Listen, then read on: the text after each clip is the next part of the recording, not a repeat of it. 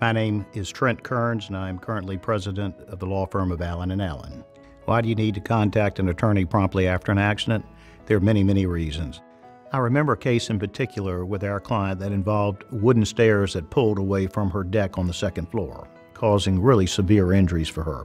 I am convinced that without a prompt investigation in that case, our client would not have gotten a recovery.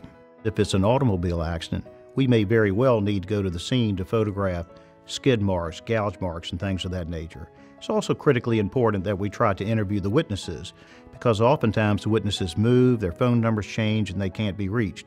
And sometimes without those independent witnesses, the case cannot be won.